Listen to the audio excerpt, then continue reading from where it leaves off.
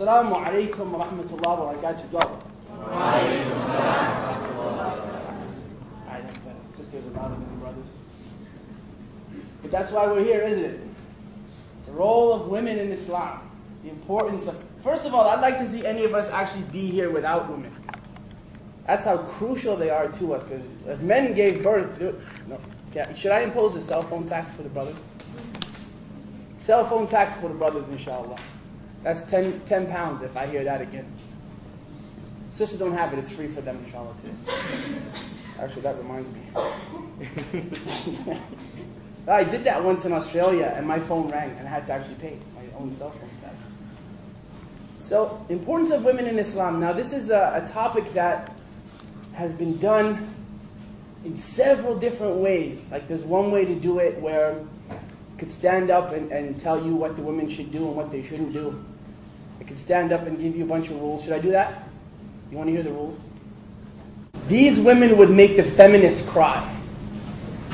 They were independent before they were told they were independent. Their dedication and their devotion to their Creator gave them independence. They didn't have to go and wave signs and burn garments and, Oprah didn't tell them they were independent long before people could read in European countries. I'm going to talk about a few of those. Would that be better than telling you rules, or should I just get up here and say the women should cover their heads, the women should cook?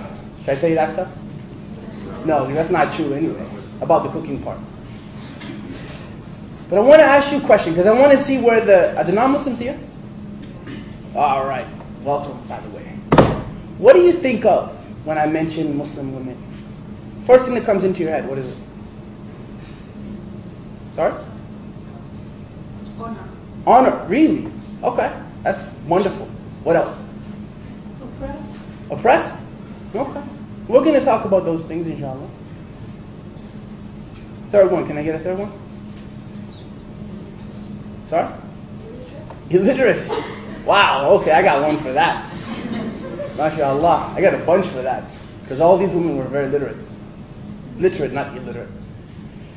So we're going to try our best in the next 45 minutes to batter away those stereotypes of our queens and princesses, our sisters in Islam. I'm going to tell you the story of an amazing woman. First of all, this woman was mentioned in the Bible as well as the Quran. She is a woman who was the mother of Ishmael. That's Hajar alayhi salam, peace be upon her. Right? And she was his wife. Now some other people say she was a concubine, which is not true, according to us anyway. Some say she was a mistress, some say she was a servant. She was a maid at one point, but she became the wife of Abraham, Prophet Abraham. And he was ordered by Allah to take her to a place which was a desert. Can you imagine if your husband or your dad decides to just take you to a desert, open the car, alright, hello, this is it. You're here by yourself with your son. Now the first question that Hajar asked her husband at the time was, is this something that Allah has ordered you to do? See, that should be always first. And these group of women, I like to put them in the category of putting their Creator first. Because if it was the husband's order, she could protest it and she could make noise. Those women were like that back in the day. And you're going to see what Hajar actually did that changed the world. It didn't just change her situation, but it changed the whole world, even until now. So Ibrahim alayhi salam, Prophet Abraham said, this is an order from Allah. And he left her there with a pot of dates and a little bit of water. And he went on his way. Time goes by and the water is finishing and the dates are finishing. They've actually finished.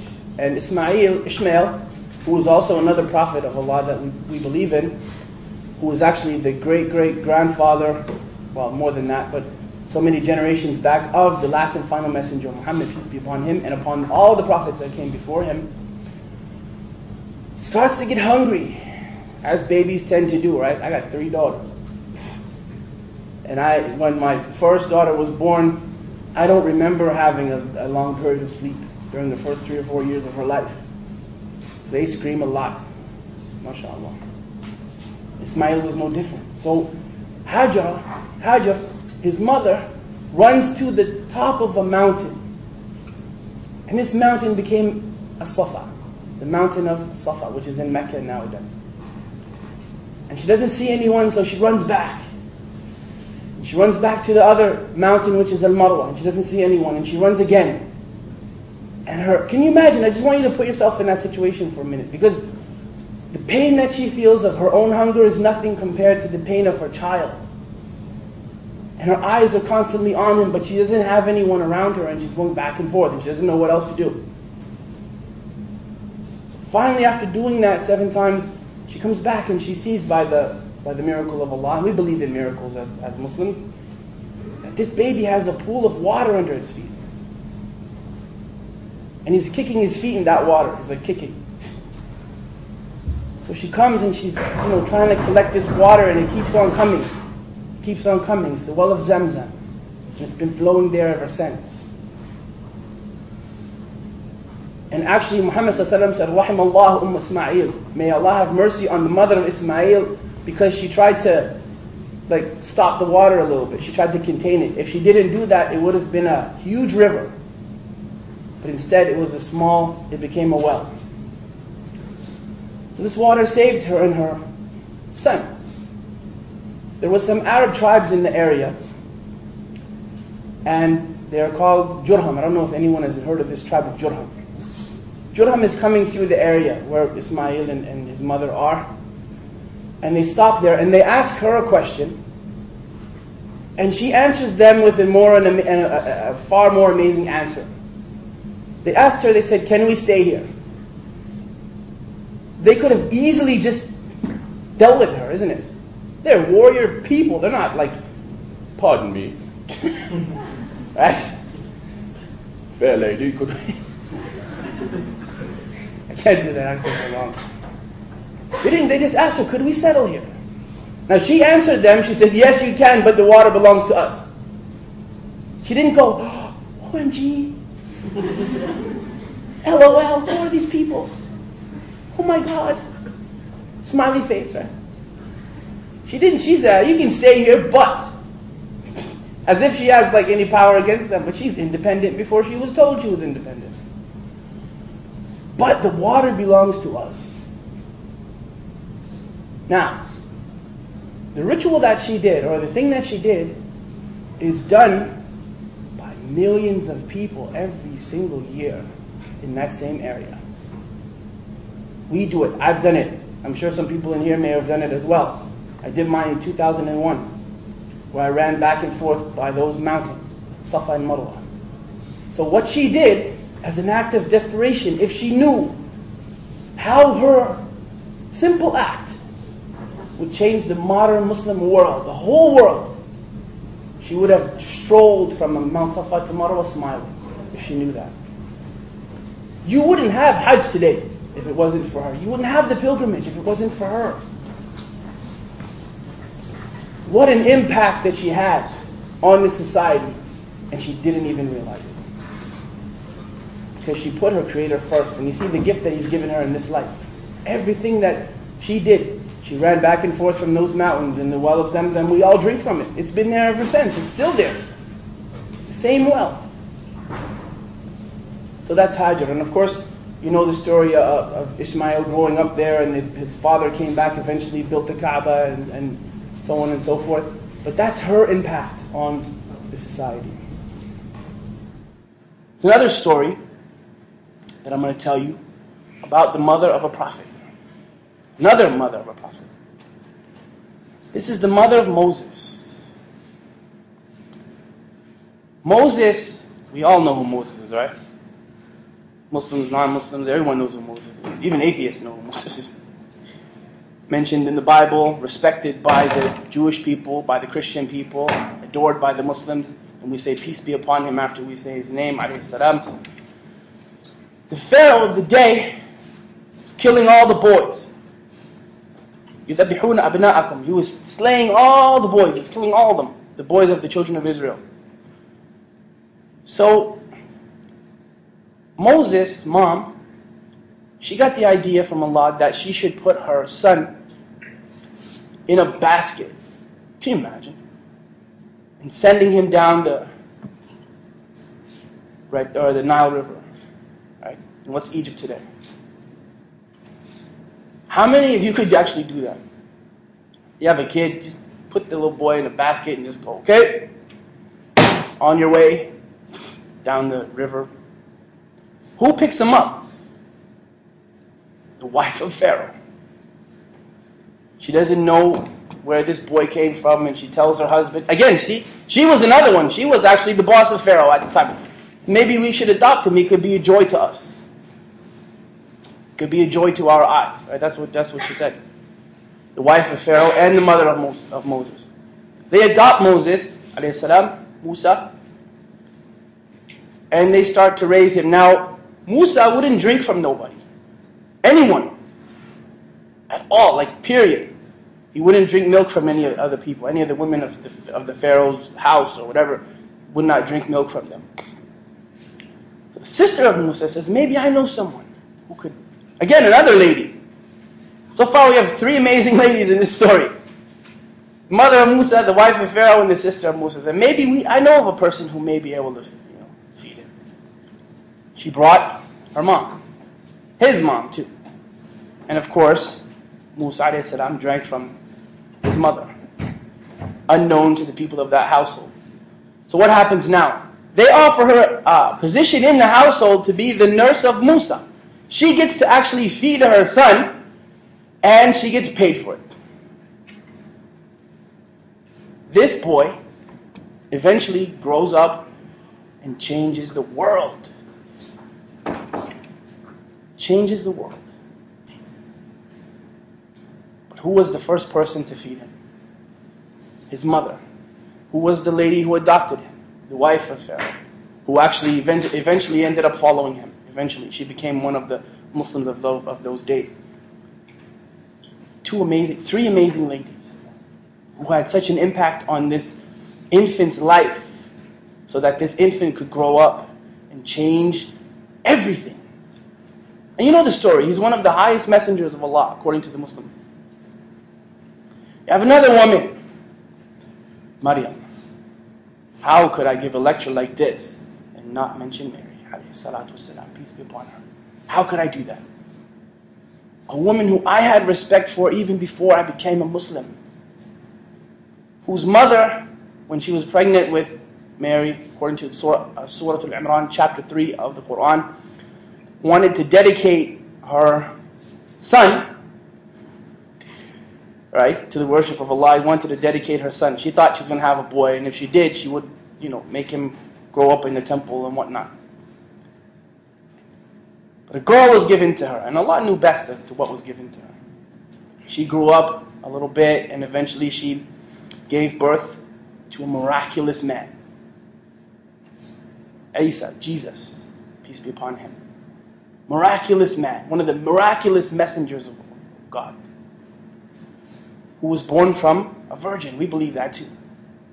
We believe that Adam had no parents, that Eve was created out of Adam, that us, we have 2 parents, and Jesus was born from a woman. So that completes the cycle right there.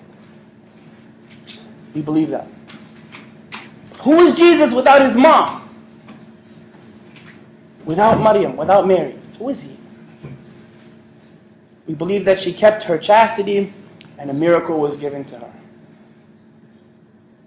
Because she put her Creator first.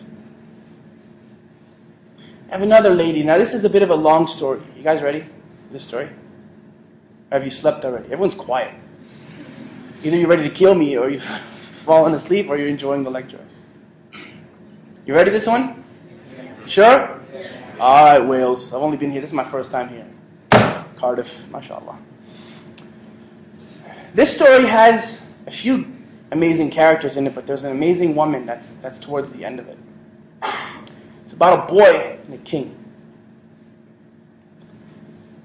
This king, he wants to find a magician, actually, to replace his magician that's old. Now, this magicians, back in those days, magicians used to control the people, right? If they had some kind of trick they would play and people would get scared of them, kind of like the media of today, right? The media tells you we're all, Muslim sisters are all tented and staying in houses and doing nothing. When you have a whole room full of students here who are obviously literate and obviously making the most of their lives.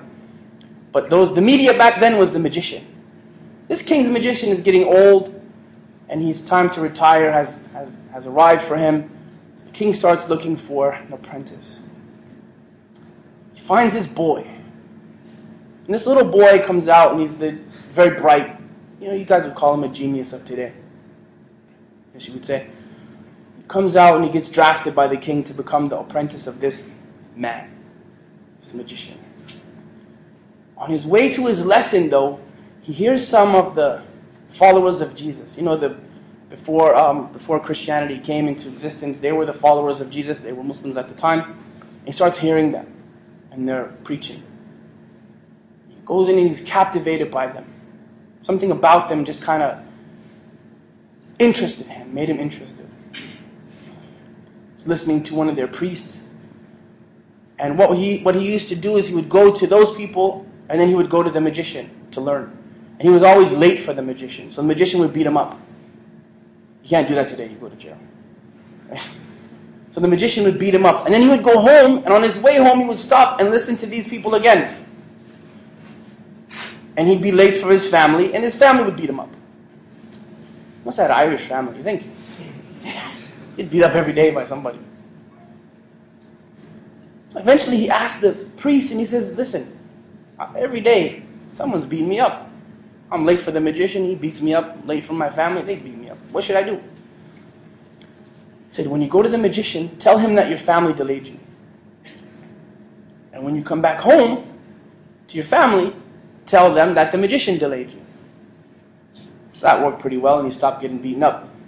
She would have talked to me about my mom. We'll hear that story tomorrow, inshallah.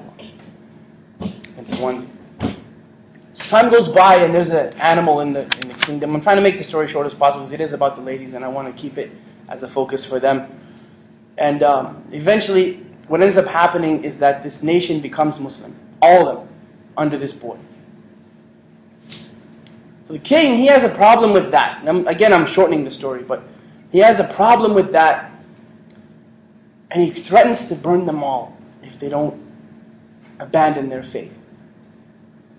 So he starts doing that. And it's a very graphic story. He digs a big trench, and he's throwing people in it, and his soldiers are throwing people in it. And there's this amazing woman who comes with her child. And the baby, as a miracle, speaks from that woman, because she hesitates, as you would. We wouldn't even have been there. We would have just went to Wales, right? We would have just left. We wouldn't even have been in a place like that. We'd claim our refugee status and just take a walk somewhere and leave. They couldn't do that, so this lady, she came up and she was hesitating. And the baby spoke to her and he said, Asbiri ya ummi. Be patient, oh my mom, because you are on the truth and you're practicing the truth. And she was patient, and she was actually martyred. Now, you would think that what a gruesome story to happen to somebody. All these people died. That's not a very nice story, is it? But this lady, eventually the Quran was revealed, and her story was in that Quran. Those people who were burned to death, their story was in the Quran, and that's how we're able to tell it today, because this strong, amazing woman put her Creator first. And behind that punishment, as it looked like, was paradise for them. Now, no one's asking you to do that, obviously. We're not killing anyone. Right? Despite what BBC says or anyone else. We're not killing anybody. We're not asking you to burn at all. So don't worry about that. But that's the story of a woman who was faced with a tremendous trial, and she was able to overcome that trial with her patience. Aisha, mashallah. What do you guys know about Aisha? Sorry. Who was Aisha? Anyone know? This is interactive, you don't have to just sit there. Don't raise your hands either, because I can't see you. Who's Aisha? Shout it out, Wales. Come on. Wife of the Prophet. Yes, brother. MashaAllah. Wife of the Prophet. You know the Orientalists have an issue with her, isn't it? Your Prophet married a 9-year-old girl, yeah? If I was in Ireland, it would be, your Prophet married a 9-year-old girl, so he did. Like, right? If I was in India, it would be, your Prophet. That's an interesting story, and I actually love it when people ask about that, because a lot of people, they don't like to see people abused. And that's fabulous. I don't like to see that either. But where did that story come from? Does anyone know where that story came from? Came from the girl. It wasn't written by anybody else. The story of Aisha's marriage to Muhammad, peace be upon him, came from her. So should we accept her as being truthful or not? We should, right? Entirely or unentirely? Entirely. Well, she also said, until the day she died, that he's the messenger of Allah. If we're going to believe her, then we have to believe everything she said. Otherwise, how do you know how old she was when she got married? So let's talk about this marriage. Marriage. Marriage. Marriage. Did I say marriage? Marriage. I didn't say concubine. I didn't say that. I said wife. She was what? How old was she? Let's talk about it. I mean, let's be honest. She was 9. That's what the hadith says. Let's go with that. Since we're taking her as being truthful, let's talk about that for a second. This is a question I love to get.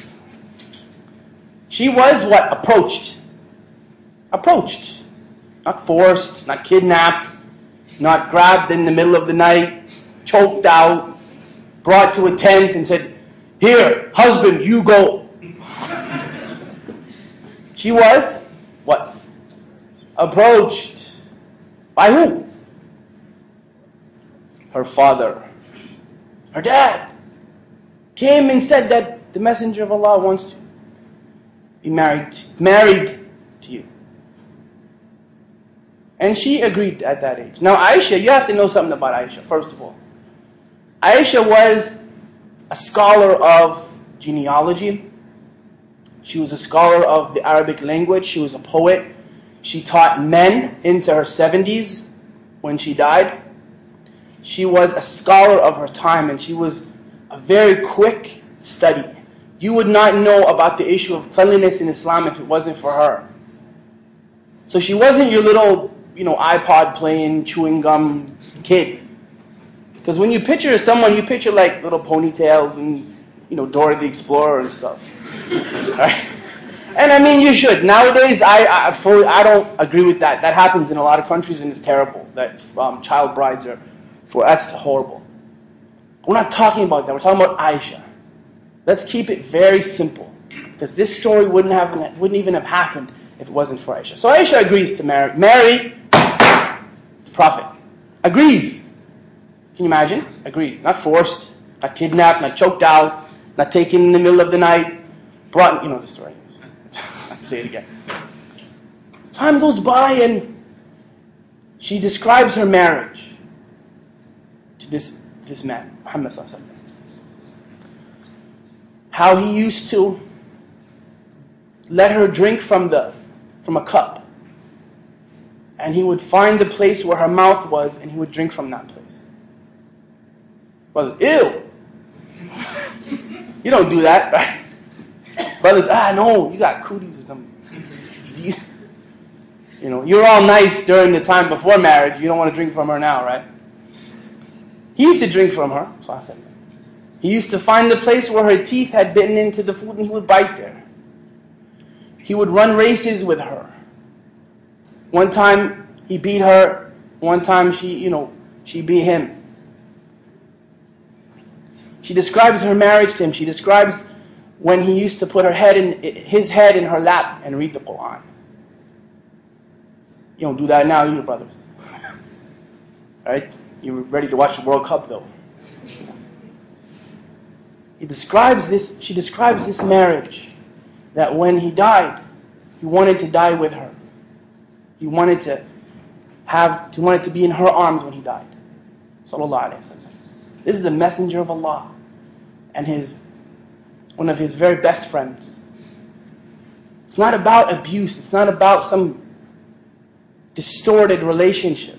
This is from the girl herself who lived long after he died. She could have left. She could have ran away. She could have just said no. Even long after he passed away, she taught people and she taught men about cleanliness and about the Arabic language and about genealogies and about all these different things that she had learned over the years. Aisha was an amazing woman. So was this a marriage of abuse? Absolutely not. There are many that are going on today, and we should not be naive enough to say they don't exist, because they do, and it's disgusting. But this was not one of them. Aisha was an amazing genius of her time. And this is her story. And if we want to take that story, we should take it all. People may not agree with it, and that's fine, but this is the story. Don't be fooled by the Orientalists that just give you this very basic. They don't even tell you where they've gotten that story from. Most of them that I've asked don't even know where well, my preacher told me that. That's what they say. Oh, my biology teacher told me that. My dad told me, someone told me that. They don't even read it by themselves. You want to point fingers at the most amazing man that ever lived and one of the most amazing women that ever lived. Our mother Aisha. You want to talk about a lady named Ayman. Who is she? Anyone know? Who's Ayman? The mother of Ayman. Do you know who she was? Anyone? Brother laughing back there. You all know nothing, man. Y'all too busy tweeting or something, man. Ayman was a lady who adopted Muhammad when he was a baby. His mom passed away, and Ayman was the one who adopted him. So she watched that young boy grow up into a man, into one of the most revered men of the Arabs, even before he received prophethood at the age of 40. She watched the message of Muhammad grow. She watched his difficulty. She watched his triumphs. She followed him eventually, and when he died, she was crying. Now the companions, they came to her and they said, "Why are you crying? You know what's waiting for him." She said, "I'm not crying because of the loss of my son." Now many of you guys will just start like wailing, and some women wail when people die. You don't even know them, you just wail. My cousin did that when my grandfather passed. He wailed, screamed. I didn't even know she could scream that loud. This lady was crying not because of the loss of her son, but because revelation had stopped. That was it. It was cut off. This is the last and final message. And that was the end of it when Muhammad passed away. That's Ayman. You have another lady who I know personally. Met her a few years ago when I was in Africa. I was in Kenya. She would come to my house. She worked not far from where I lived at the time. She would come to me and I would be dressed up like this, right? This is an act of worship, but this is a fashion statement. So I would walk through Africa like this. I would look, and there was some wisdom behind that, because if I walked through in like European clothes, the people would charge me more for things. So I dressed like an Arab and I got things for cheap. So that was the deal. That's terrible. It's not terrible. So, well, ni Muarabu, right? You're an Arab. That's what they would say. And I would say, no, not really, but mashallah. They wouldn't believe me because what white guy dresses like I do? Must be Irish, in fact. So I met this lady. She asked me about Islam. Here and there. She'd come to my house and say, who do the Muslims pray to? And I would tell her, we pray to one creator who is unique in his oneness, has no partners, and is incomparable to his creation. Meaning there's nothing like him. And she seemed to like that. She came back and she asked about the prophets, and I told her about the prophets. that they were sent here to teach us how to behave towards each other and how to worship our Creator. She came back, she asked me about our Prophet Muhammad, the last and final messenger, sallallahu. I told her a little bit about him, and she accepted Islam. She became Muslim. Our family doesn't like that very much. This is Africa, it's not the UK. You know, UK you can go and you can get like on the dole and stuff, no worries. Canada too, your family kicks you out, you get a government house, no problem. You have a nicer house than they do in some cases. But TIA, brother, this is Africa. Family says to her, either you leave this Islam of yours, or you leave the house. She left the house. In Africa. No net. And this is a modern woman. This is not like someone who lived 1,500 years ago. This is a modern woman who knew she was independent before she was told it.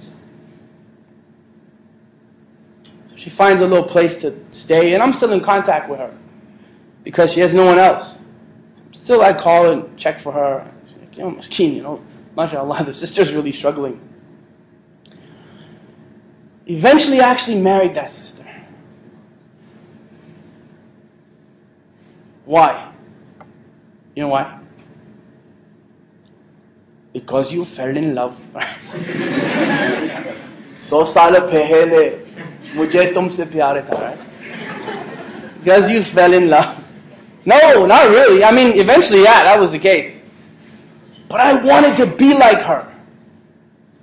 I wanted to be like that. I wanted to have that patience, and I wanted to have that surety, that yaqeen is in Arabic, this certainty.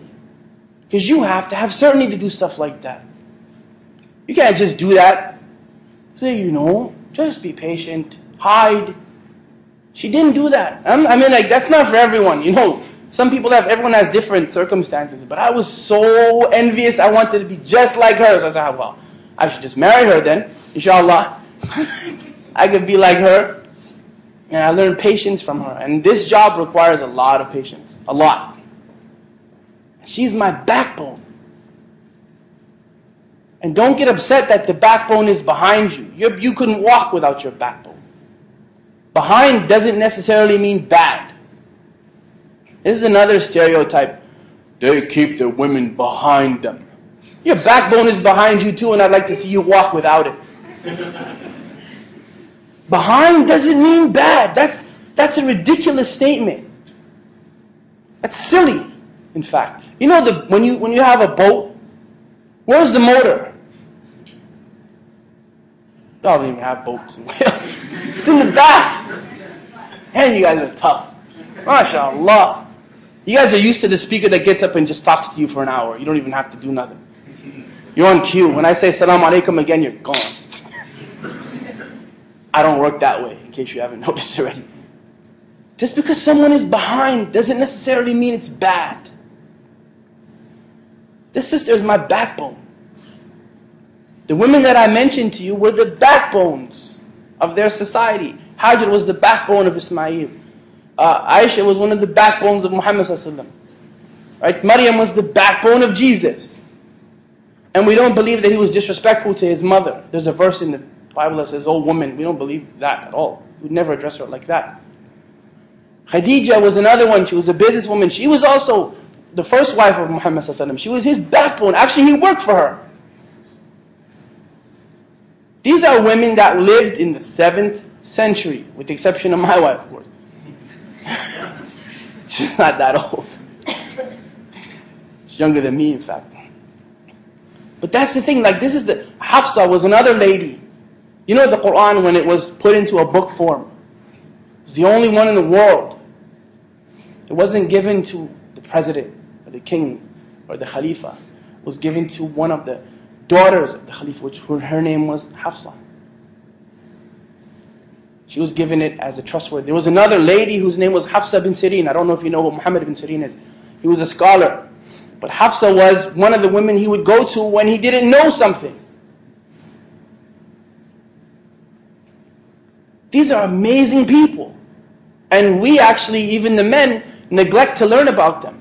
They built mosques and they traveled to different countries and they owned businesses and they fought in the battles. Oh yes. Who knows about Nusayba bint Ka'b? Don't raise your hand. You realize you raise your hand to someone that can't see, right? Nusayba was a woman from Medina, which is the city of our Prophet. And she was bringing water to one of the battles that he was fighting against. People were attacking them and he was fighting against them. It was the Battle of Uhud. Right? Very famous of one of the battles of his life. So she was bringing water to the companions. And they were getting beaten up, actually. They were losing at the time. So many of them were running away. They were leaving. So she started fighting with her hands. Like beating the men. Can you imagine? Like that. Pow! You know? Probably better than that. That was a horrible uppercut. But she was fighting the men. Sisters. OMG. LOL. Right? TTFN. TTYL. You would tweet the battle. Oh, they're really getting beaten. Oh, sad face. Colon left parenthesis, right? They're really getting beaten. Not her. Nusayba. Nusayba started to fight. So the Prophet ordered one of the soldiers to give Nusayba his sword and shield. And she fought. She actually fought in the army. When was this? This last year. 1400 years ago. 14 centuries ago, there was a woman soldier who fought. And her son fought, and her son had gotten hurt in the battle. He had his leg kind of chopped, like his leg. So she patched up her son. What did she do? Did she go, Beta? Are cholo beta, don't fight. Don't fight anymore, beta. Did she say that? Cook him laddu. What did she say? Go back, man, you're alright. Go back and fight. And she actually caught the man that hurt her son, and she chopped his leg. And he fell, and she held the sword to his throat. And Muhammad told her to leave him alone. Said, you've avenged yourself. Like that. She fought in many battles. And she was what? A woman. Sister, she's one of you. He said about her, wherever I looked, I saw her fighting. Wherever I looked, she was protecting me. She was a warrior. She was a warrior before warriors were cool. She was a warrior. Alright? That's Nusayba bint Ka'b. Another amazing woman. Incredible woman. There's another woman that I met. Don't worry, I only got one wife. Hey. There was another woman that I met in Toronto, Canada, 1996.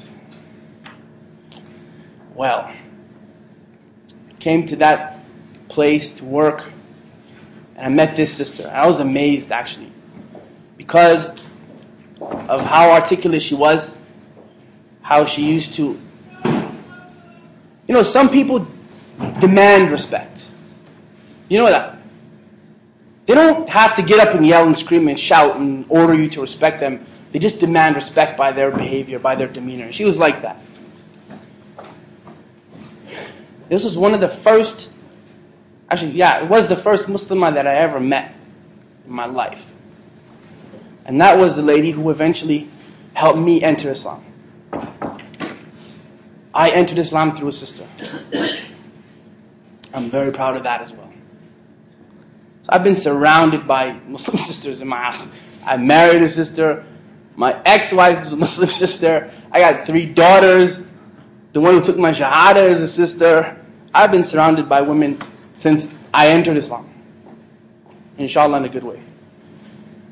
So their impact has had a huge effect on my life, and it has had a huge effect on the lives of the people that came before, during their... Guess what? I don't like to guess. What? 10 minutes. 10 minutes! Alright, fair enough. Unless, of course, you guys want to go for longer. Yeah? Well, I only got about 10 minutes left. we can do the questions and answers, inshallah, after that. But these are some amazing people. Now I want to ask you guys a question. After hearing that, and this is for the non-Muslims. Muslims, you guys can answer if they're quiet, inshallah. Now what is your perception of the Muslim woman? After hearing about these people, in brief, what is it now?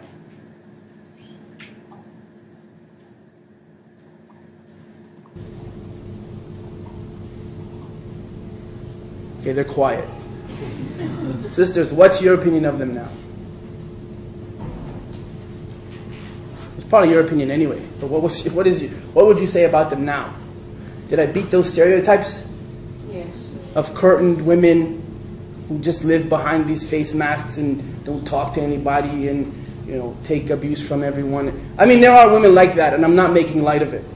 This is because some of the Muslims have no idea the gift that they've been given once they've been given a wife. They have no idea. But that has nothing to do with our faith. This is so far away from our faith that it's unbelievable. Because we are ordered to be kind to our women, our wives and our daughters. Muhammad said, I'm the best. The best of you are the ones who are good to their families, their wives. He used to put food into his wife's mouth by his hand, can you imagine? This is a leader. Takes food like that and puts it in his wife's mouth. You do that now. Brothers will laugh at you. Some men do not realize the gift that they've been given. That's why they're bad to their wives.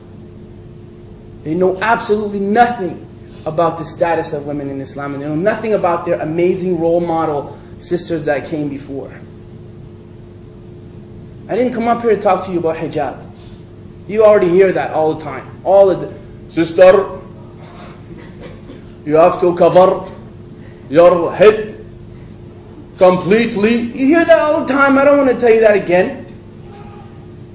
Do you need to hear that again? I want to give you some shining examples of femininity. Nusayba, there isn't a feminist on earth that could match her. I'm sorry. Not one. Not 10. Nusayba is amazing. Someone outside doesn't like to talk. I don't care.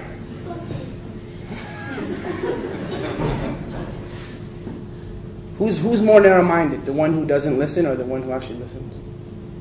Right? If there's issues, inshallah, we can take care of the issues, inshallah, later. In a peaceful way, No one shall be killed, inshallah. But these women were amazing. Khadija, businesswoman, had businesses before. Do you know what they used to argue in like the late 18th century? They used to argue if women had souls or not. Does a woman have... Are you serious? And if she does, is it the soul of a person or the soul of an animal? That was a legit argument back in the day, back a little more than 100 years ago. While our women were fighting wars and teaching men, other women were subjugated. Why is it when you see a habit on a nun, and I like the nuns, personally I think they're fabulous. Why do you think devoted? When you see a Muslimah with a hijab, why do you think oppressed?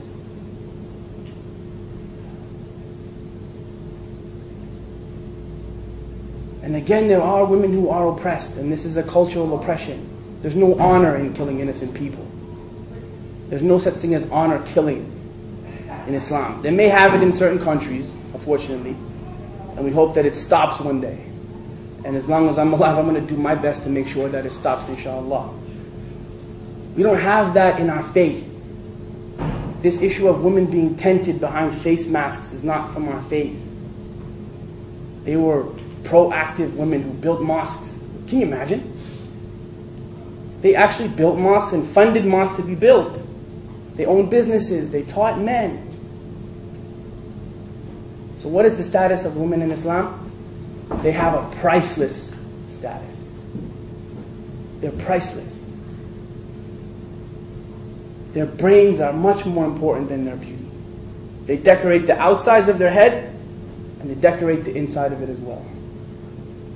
Because they're knowledgeable, they are our mothers, they are our daughters, they are our sisters, they are our life.